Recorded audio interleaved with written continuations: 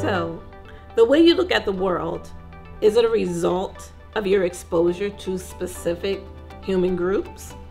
Or are we a product of our environment or a culmination? So let's look at a person who was adopted or raised in the foster care system. Will that person demonstrate characteristics of their non-biological parents who they were raised by most of their life?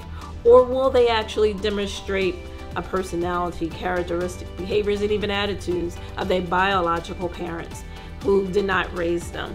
So in our efforts to better understand who we are, sociology enables us to, look at our reality, our current reality, in two parts. One being the part of a global network, and the other having unique experiences in our small corners of life.